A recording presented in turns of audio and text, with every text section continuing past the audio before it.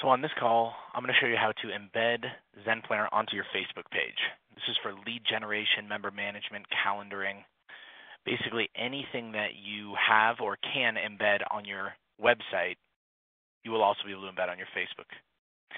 So I need you to open up your studio, log into your account.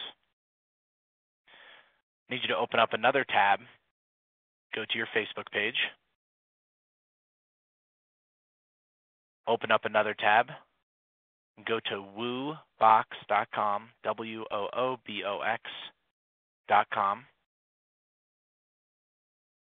and we'll start from here. So first off, what we need to do is create a WooBox account. So on the WooBox page, go to sign up. It's going to sync in directly with your Facebook account. Click login.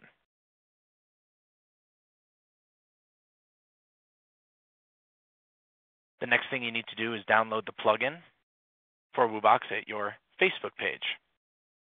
So go over to the Facebook page. In the search bar at the top, type in WooBox. And it's going to be the one with the little spotlights popping up with the yellow background. Once you click on this, it will ask you to install on the page. Go ahead and click install so that your WooBox account will now talk to your Facebook page.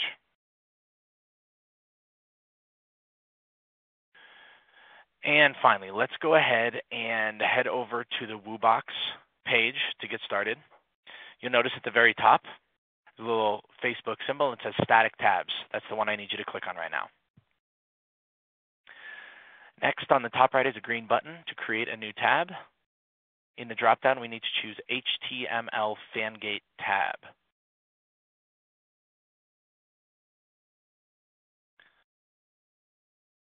This is where we're going to head over to your studio because this is where the WooBox application is asking for the code of the widget that you want to embed onto your Facebook page.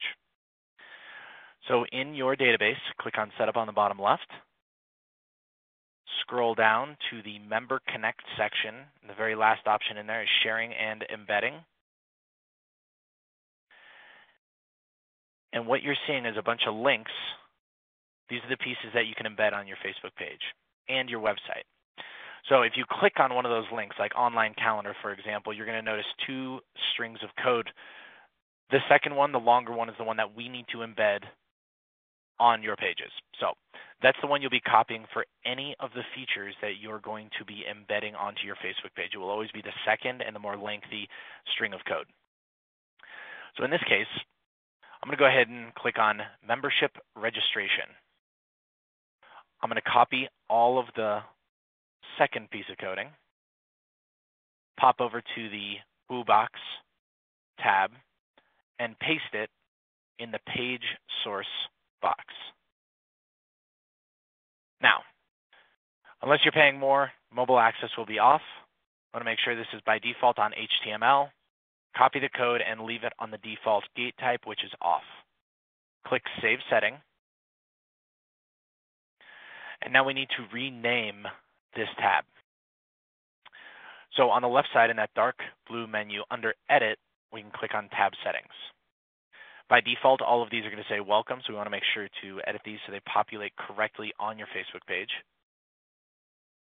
So let's go ahead and call this Membership Sign Up, or call it whatever you'd like, but this is how it will display on your Facebook page publicly. Once we save that change, we can go to your Facebook page. On the left side is where your menu options are, so we're going to click on Manage Tabs. If we scroll down a little bit, you're going to notice at the very bottom is where the most recent tab that you've created is populated. Now, I recommend reorganizing these and moving the ZenPlanner tabs closer to the top. You notice I've already put in Schedule, Request Info, and Membership Sign Up. I think it's important to have a number of options in here.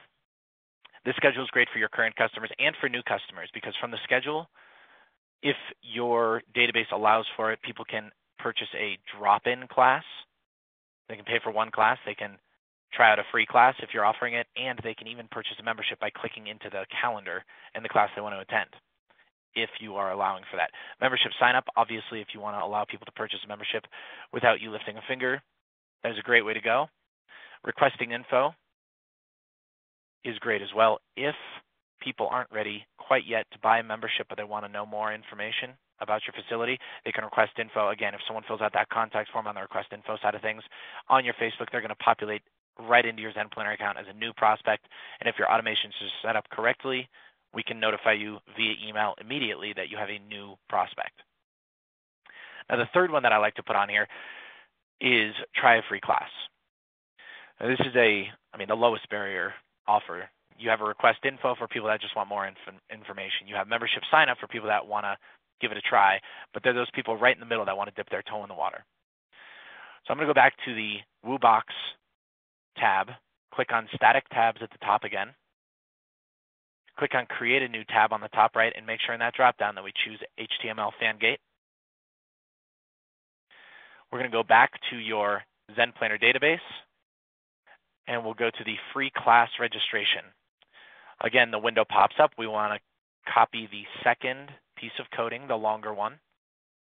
Once it's copied, go back to your WooBox application, your WooBox tab, and paste it in the page source. Everything is correct by default, so we can click Save Settings. And finally, we need to rename that tab. So on the dark blue menu on the left, underneath your Edit option, click on Tab Settings. Rename this tab and save that setting. Now again, go back to your Facebook page, refresh this page so that it populates your most recent Try a Free Class tab. It will populate at the bottom, and now we're giving our members 3 options. Requesting info, try a free class, and membership sign up. 3 ways to get their information into your Zen Planner database as at least a prospect, possibly a member. Give them options, get them into your Zen Planner database, and follow up with them. You can add as many or as few as you'd like. We do have some businesses that are putting as many as all of the Zen Planner widgets onto their Facebook page. The ones that I would recommend at the very least, though, your calendar, request info, try a free class, purchase a membership, member login. If you are a CrossFit, the leaderboard, the workout of the day, and the daily results are all great options as well. If you need help, please feel free to give us a call at 866-541-3570.